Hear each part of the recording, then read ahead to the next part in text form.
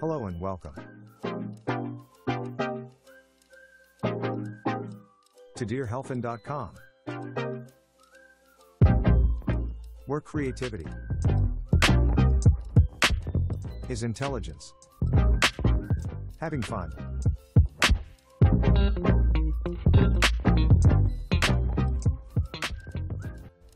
Hello, and who's next on my list? Well, I'm gonna look at Alpha Gaming, top 5 streaming things I wish I knew when I started. Well, that sounds interesting, and it's in line with what we're doing and what we're thinking about. So let's have a little watch and listen.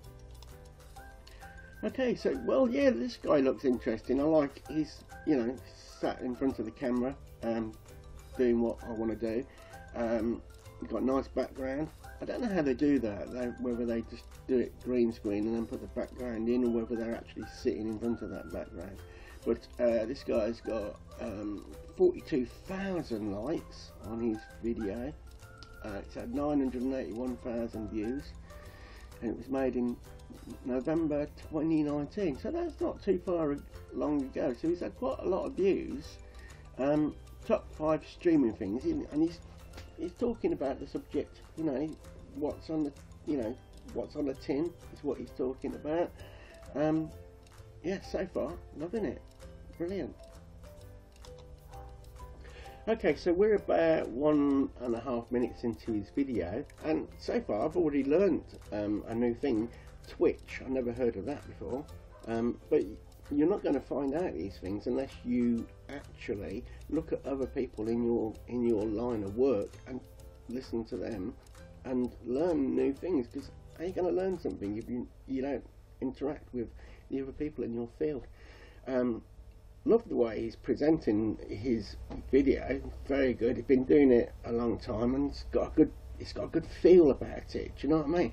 So gonna carry on a minute.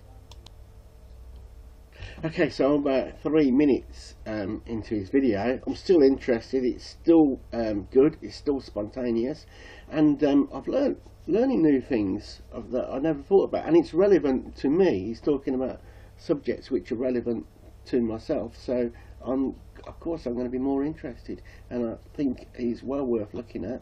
I'm going to quickly like his video just to make sure that I show him I appreciate what he's doing, and I'm going to watch some more. Okay, this guy must be good, because I'm only 3.5 minutes into his video, and I'm already getting adverts from YouTube. So obviously YouTube are publishing adverts on his video, because they know that you're going to get a lot of people looking at it. Okay, so we're now 6 minutes into his video, and he's just telling me stuff that I never even thought of, never even thought about, never even considered. So that's great, isn't it?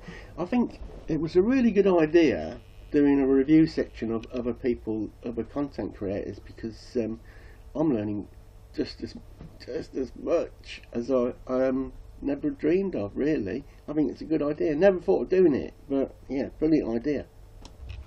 Okay, so that was well worth watching. Brilliant. I really liked his style, the way he was doing it, and yeah, that's so natural, and obviously been doing it for a while, and I think that experience is what makes them so good at their job. And I've learned a lot. Again, keep saying that, but never realised that watching other people would get would be so interesting and learnful.